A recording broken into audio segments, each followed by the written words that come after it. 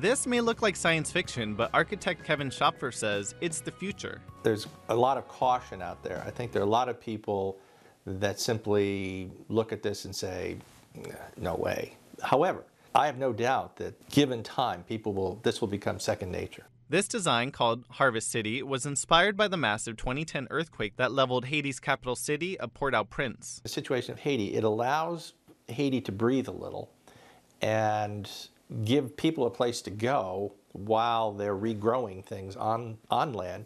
It creates a whole new industry, which it would, an ongoing industry, and it creates a very safe haven, if you will, for schools and etc. The floating city would be nearly 2 miles wide and completely self-sustained. It includes farmland, residential areas, and markets, all connected by canals. Schopfer's ideas have received mixed reviews, but he's certain that the self-sustaining future described by his designs will be here sooner than we all realize.